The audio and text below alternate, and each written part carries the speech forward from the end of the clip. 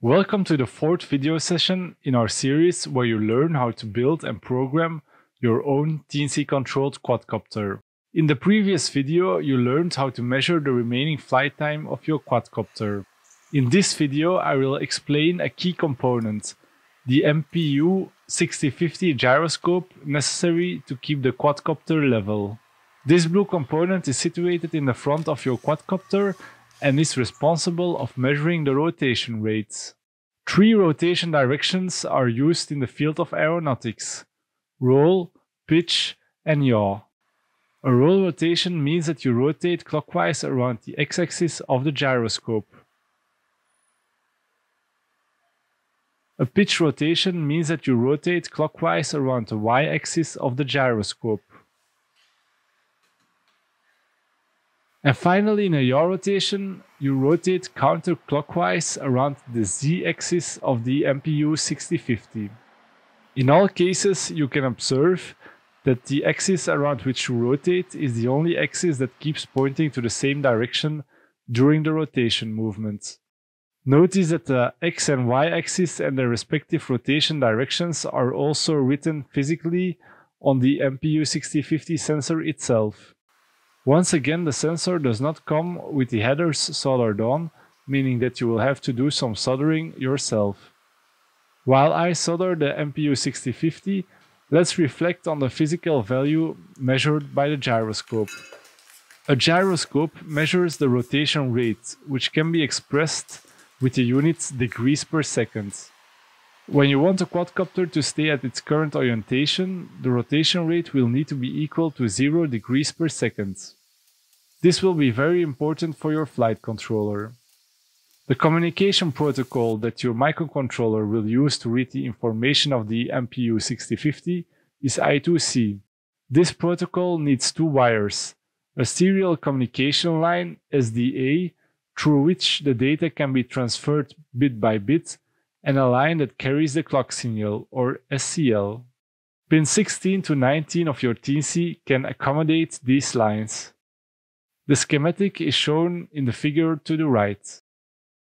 Power the gyroscope by connecting the 5V Teensy output to the VCC pin and ground to ground.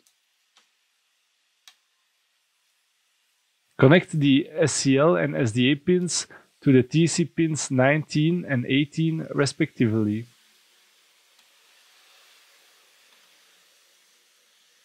Let's start programming. The code for the I2C protocol is rather complex, so you use a predefined library called wire.h. This was normally installed automatically when you installed Teensy Arduino. Define the roll, pitch, and yaw rates in degrees per second as global variables. You will write the output of the measurements from the sensor to these variables. Use once again a function to get the data from the gyro. With the I2C protocol, each device has its unique address. For our MPU6050, this address can be found in the register documentation and has a default value of 0 × 68. Some registers can be accessed to select some predefined options. One of these options is a low-pass filter. The register has the hexadecimal address 1A. Choose a low-pass filter with a cutoff frequency of 10 Hz, which corresponds to the DLPF value of 5. The low-pass filter is essential for the use of a gyroscope on a quadcopter because the motor vibrations will cause the rotation rates to be all over the place. This figure shows the measured rotation rates with and without a low-pass filter for a stationary quadcopter at increasing motor speeds. In addition to the low-pass filter, you also need to set the sensitivity scale factor of the sensor. The address of the register where you can adjust the scale factor is 1B. The measurements of the MPU6050 are recorded in LSB, or least significant bits. Let's choose a sensitivity setting of 65.5 LSB per degrees per second. This corresponds to the FS-SEL setting of 1. The other settings in the register can be set to 0, giving a binary representation as shown on the screen.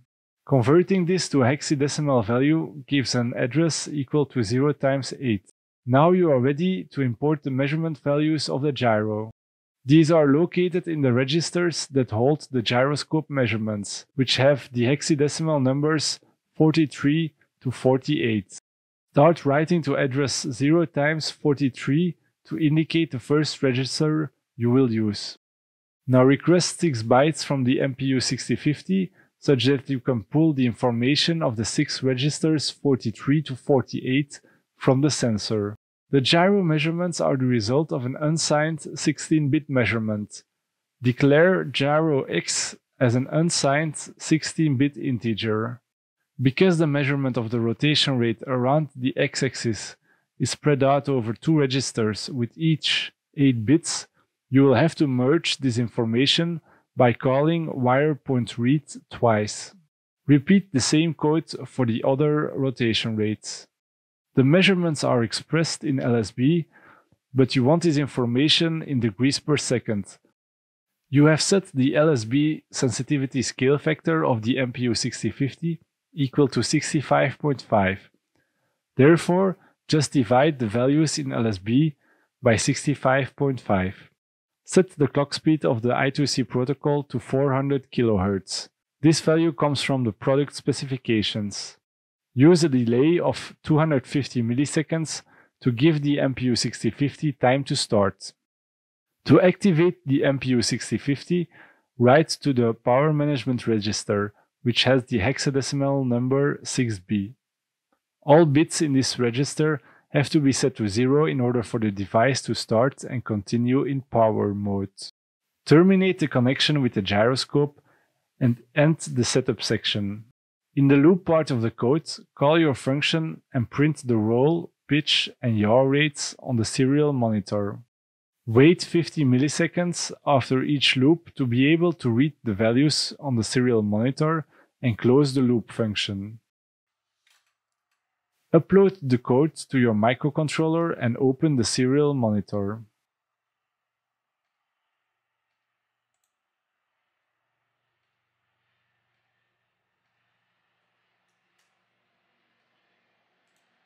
Now move the gyroscope in the roll, pitch, and yaw directions and watch how the rotation rates change on the screen.